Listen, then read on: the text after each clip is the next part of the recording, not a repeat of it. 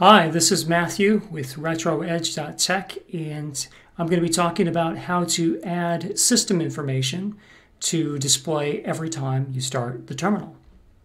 And I'm going to be using a utility called Neofetch, and here is the GitHub page right here. And Neofetch is written in Bash, so Bash is the command line language, or the default shell. It's both a programming language and the shell, the interface, that is the default for most Linux distributions, and therefore it is installed on most Linux options and others. What's cool about this Neofetch utility is it displays information about your machine and also some other things that you can customize to decide what you want to display. And I'm going to be showing how you can just install that, run that, and then customize how it's displayed. And the cool thing is that every time you open the terminal, you can have Neofetch run and show you your system, display your system information. So I'll just run it here and up it pops, and I'm on Manjaro, and you can see all of the kinds of things that, here's the kind of computer that I'm using, the kernel that I'm using, and some extra stuff. And I've commented some things out so that not everything by default shows up when I run it, and I'm going to explain how to do that as well.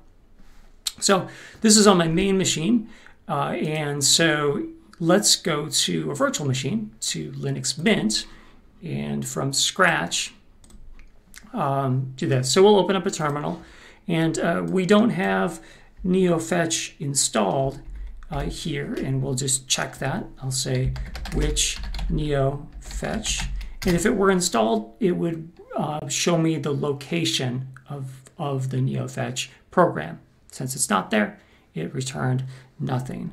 If I say what is Neofetch, it says nothing appropriate, so it doesn't have an entry in the what is database. So let's install it. On Ubuntu and Debian based systems, the command that I would use for that is sudo. So we're going to be using super user privileges, apt for the package manager, install, and then the name of the package, which is Neofetch. Going to type in the password, and so it's going to pull this down from the repository, install it, set up the man page for it, and now when I type which Neofetch, there it is, it's installed. And so if I were just to run it, there you go, you can kind of see what is displayed. So here in the virtual machine, it shows what kind of computer I'm running, which is a virtual machine. It shows which version of Bash I'm using, the display, the desktop environment I'm using, since we're in Linux Mint Cinnamon, the default version of Linux Mint. It's running the Cinnamon desktop environment, a bunch of other details, what kind of icons, the kind of terminal I have, processor, etc. How much memory I have in the virtual machine. So if I close that out and then I open the terminal again, it's not going to run that. And something that's pretty cool is to have that run every time that the terminal is open. So you can kind of display the system stats when you open your terminal. And I think I have Vim installed on this. So which Vim? Yep, Vim is installed here. And so we're going to say Vim, and then the shortcut to my home folder, and then .bash rc.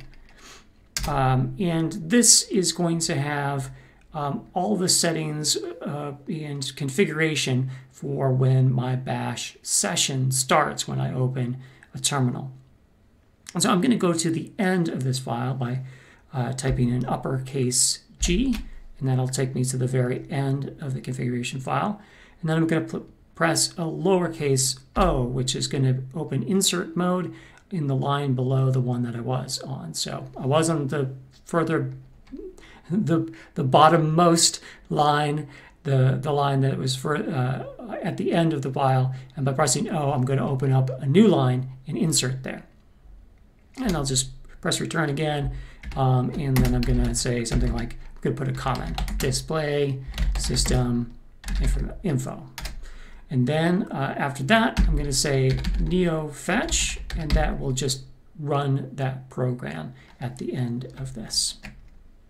So I'll press escape to get out of that, and then press Shift : and then W for write and Q for quit. And so we'll get out, and now that is there. I've edited the bash RC file. Now I can exit out of that, and then the next time I do the terminal, boom, there it is. Because I've changed the bash RC file so that Neofetch runs at the end, then we can see that every time I open up the bash shell, either by clicking on the terminal icon, or if I open a new bash session by typing bash in, and then it will display the information from Neofetch right away. I just like to customize this a little bit to, for example, I just want to get rid of, let's say I want to comment a few things out. I'd like to comment out the this kind of stuff right here, starting from there and kind of on there. So the theme and the icon stuff, I'm like, I don't really care about displaying those. So let's look at how to edit that so that the behavior changes of what Neofetch displays. So we'll do vim, and then again the shortcut to my home folder, and then .config holds a lot of the configuration files for my user. And then because we've started Neovim, I think it's there. Let's see, cd.config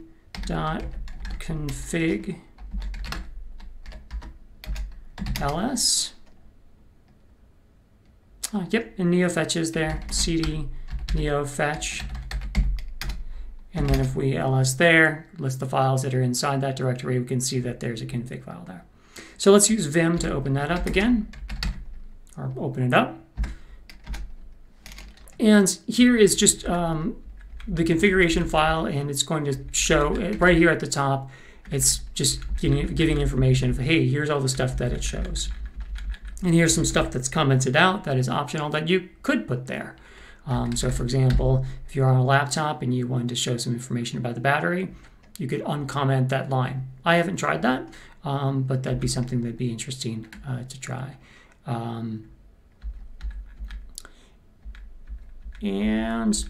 yeah, and then it goes on and explains a whole lot more options and things that you have.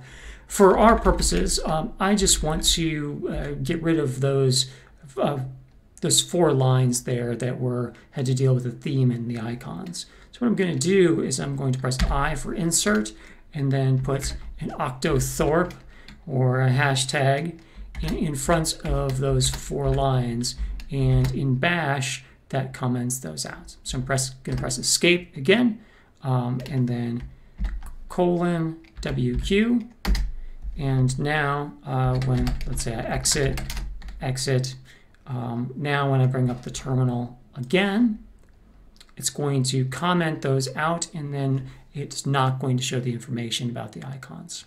So in summary, we've installed Neofetch on Linux Mint. We've changed the bash RC file so that it runs Neofetch every time that the terminal is opened or a new bash session is started. And we've edited the configuration of Neofetch to comment out some of the system information that we don't want to display. So you can customize it a bit just to your liking by using the configuration file for Neofetch. Thanks for watching. Bye for now.